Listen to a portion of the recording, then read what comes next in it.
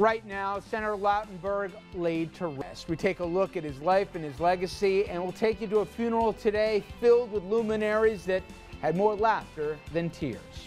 And next, Chris Christie, he's stuck with a challenging task of filling Senator Lautenberg's seat here. The question is not just when, we know how he'll do this, but who will he select? We'll discuss. And later, the governor of Mississippi under fire for saying that children are underperforming in school because of working moms. Oops. We'll discuss that one as well.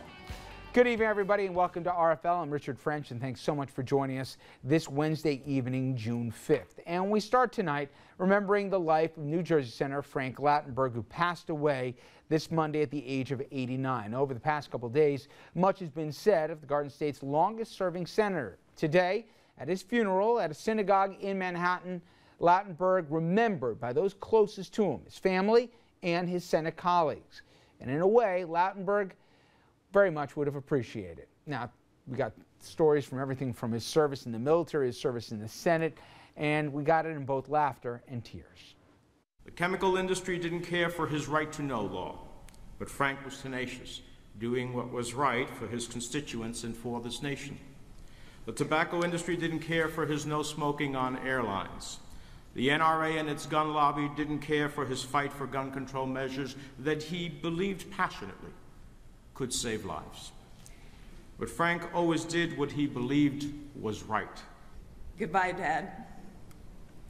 My friend and adversary, I love you. Rest in peace, and know that your legacy lives on in your 13 grandchildren. Barbara Mikulski, the longest-serving woman in the Senate, has a phrase for those of our male colleagues who really go the extra mile on behalf of women. She calls them our Galahads. Frank was one of them, but he would have been the first to say he was doing it for his daughters and for his granddaughters. 6 trips to Israel to learn about our Jewish heritage with my dad. 300 new friends I lost during my freshman year at college when Dad raised the drinking age. He spoke about 2 hours, and he wanted to know, he wanted my advice. Should he run again?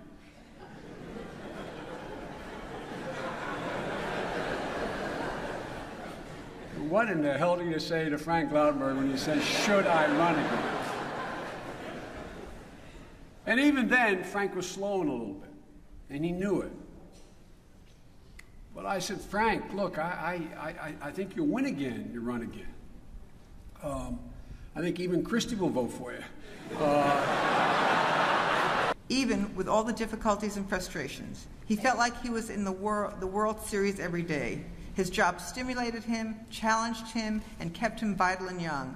It was the place he wanted to travel for his final curtain. Frank, I was so happy to take care of you when you needed a lot of TLC, but I hurt every day watching you suffer.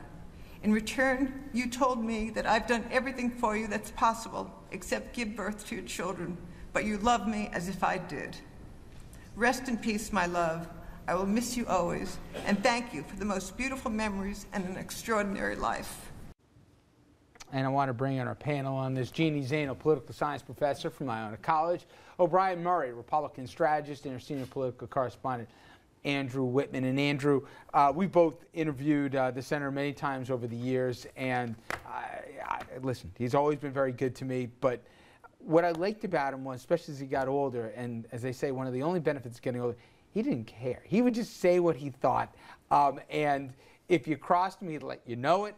And if it was something that he was passionate about, especially constituency concerns, he would do something more about it than just the lip service.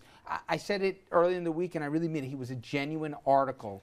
And with all the phoniness of Washington, he was, I think, a welcome breath of fresh air, because you knew where he stood with him. You know, there are 2 thoughts that come to my mind thinking about Senator Lautenberg. One is sitting in his office waiting for a chance to interview him, and there are all these people who are moving in and out of Senate offices all the time who want a few minutes with the senator. And everybody's a little pensive, a little nervous going in. And everybody had a smile on their face coming out, whether they got what they wanted or whether they didn't. The other one was the last interview that I did with him, which was just on the day of the State of the Union. It was 2 days before he announced he wasn't running for re-election and would retire. And I asked him about 3 or 4 different times in different ways if he was going to run again and why not, and if age was a factor. And he definitely avoided answering my questions in a way that I knew he knew something was going on, but he wasn't going to say it. He enjoyed the game. And you know, Jeannie, I learned some Yiddish terms from him too, and some I can't say on television. And he would always, I guess he knew I wasn't going to repeat the stuff that he said. Cable. You can say things. Well, except I couldn't, like, even if the camera's running, I said this earlier in the week, the press sec was just like an air traffic controller. Like, no, like, don't say that. Like, what do you think of that guy? What a fill in the blank and whatever. And I'm like, oh, God, if I could only use this. But he did get a lot of stuff done that, listen, people, there's blood alcohol levels because of him. You can't smoke on airplanes because of him.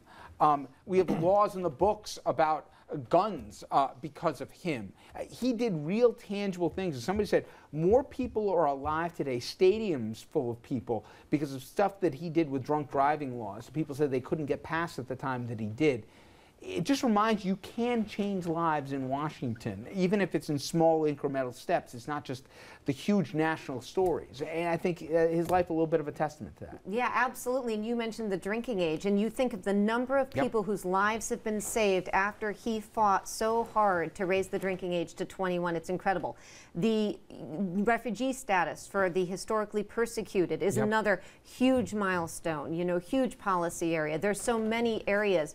Terrorism is another area in which he fought so hard. As a social scientist, I will tell you, we remember Frank Lautenberg because he's somebody who fought against Kay Bailey Hutchinson when she tried to defund the NSF from supporting social science research. And that's not something a lot of people care about, but for social scientists, that's a very important step that he took to reach across the aisle and to work out a compromise with her. So there's so many areas in which he changed people's lives and had such a positive impact. You know, O'Brien, one of the things that stood out to me was he was the last surviving member of the Senate that fought in World War II. And if you think about so many of the conversations we have here, whether it's Afghanistan, Iraq, whatever the case may be, guys who actually put on a uniform and fought, and to bring that perspective, it was a lot more common a generation ago in Washington than it is now. You can't over-exaggerate the importance of that. No, you can't. There's a reason it's called the greatest generation. The men and women that defended us back then are remarkable men and women, much like the men and women of today that will go on to become leaders. And I think it's a great point about his leading by example. Yes, politics and I aren't the same, no question about that. But here was a man that was very successful, could have retired, done anything he wanted to do. Self-made. And he decided, exactly, but he decided public service is where he wanted to go, and he wanted to go serve. And I think Mario Cuomo has a great quote about men and women that want to go into politics. And he basically says, if you're in it and you're afraid to say no to somebody because you're going to lose your job, don't go into it. And I think Frank Lautenberg is an example of that, where he went and fought the fights that nobody else might have fought, because if he didn't win re-election and couldn't run again because party bosses said no to him, so what? He's got a life to go on with. So God bless him and his family. It's also the collegial old-school approach in the Senate. It didn't seem like he cared what letter was in front of your title in the Senate. He was friends with people across the aisle. That's how he got stuff done over the 3 decades that he was in Washington, by having friends on both sides of the aisle. Marco Rubio, one of his pallbearers today. Like, I was only in the Senate two plus years. It didn't mean he was, flowers and everything. He told you what he thought about you. He told you at least to your face, which not everybody would.